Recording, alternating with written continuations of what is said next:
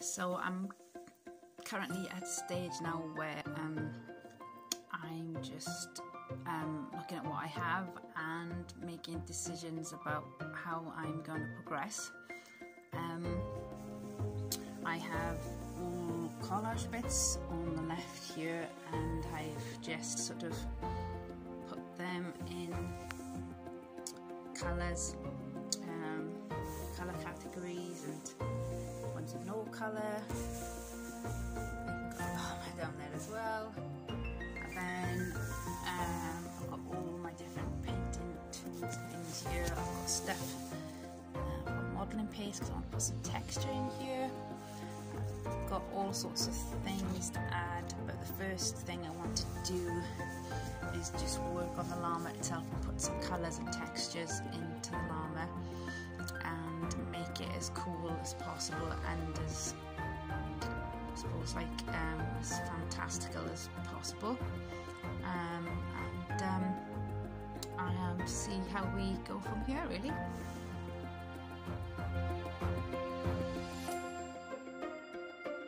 Now, if you can hear this on the camera or not, but I shall tell you a little story.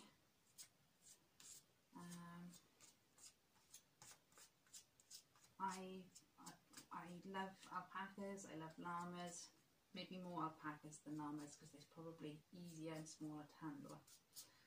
But once I organised a weekend away for me and my husband, and it was totally around the need for going alpaca trekking, and we simply went to Chichester because that was where I would find a place reasonably priced that done alpaca trekking.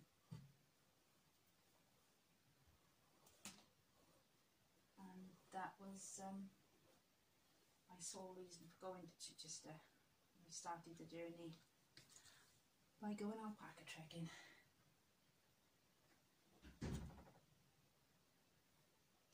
And the woman who owned the alpacas was telling us how friendly they were and how much she'd handled one when it was very younger, and how sometimes it would come and follow her into the house and she had to turn it around and take it back out. That's how tame it was. It wanted to go everywhere with her. So I'm gonna decorate my alpaca with different flowers, and then on top of that I'll be laying different layers of paint and texture around it. Hopefully it will work out well. You never know for sure. But hey, art's about experimenting, and when you're doing mixed media and you're making a collage of things together, I think that's the time to have some fun and experiment, and not just be, well, llama's supposed to be this colour or that colour. And actually, whenever you've seen alpaca up close, they do have lots of different colours within their wool. It's not just one colour. So even if they look white, when you get close you'll see grey and other bits in there.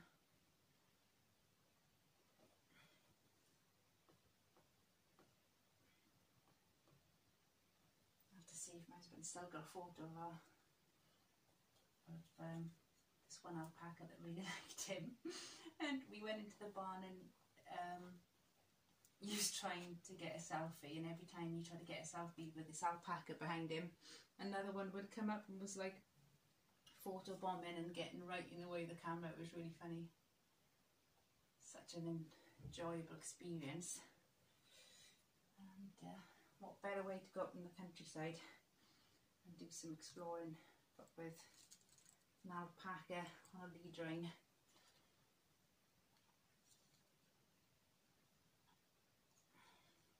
See, I've already got some textures up here because of the paper behind, so I can use that to my advantage. There's no point really putting these on there. I'll keep it as low as I can.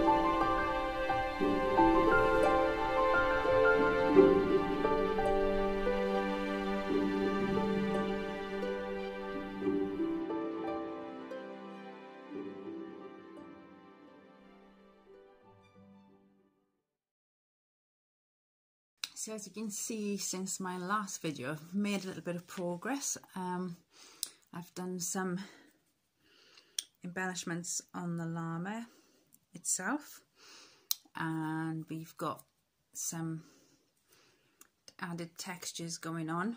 I'll just try and zoom in for you to see. So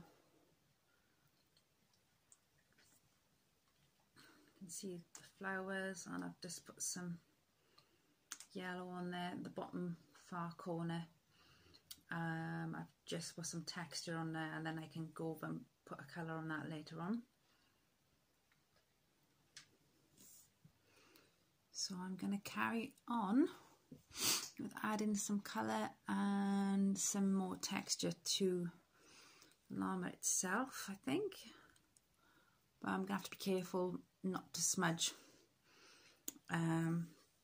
the other textures that are still wet, and the yellow textures are done with modelling paste as well, so they do take longer to dry. So let's go.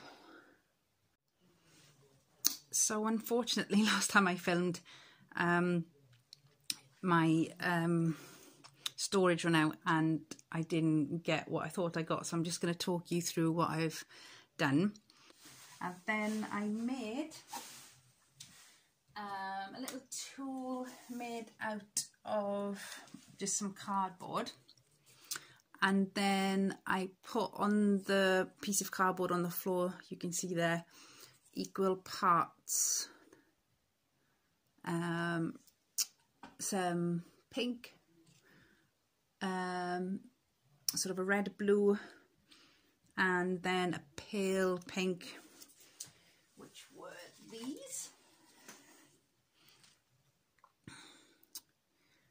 And I think this is a iridescent red blue. Yeah. So with my tool, I was basically doing some stripes and then like overlapping them, smaller like tiles, and trying to make it light as I went across. And then with a little bit of paint I had left on there, I went up the neck, try and make it light as I went. I don't like this area of the neck, so I'm going to go over it with a dry brush now with some white.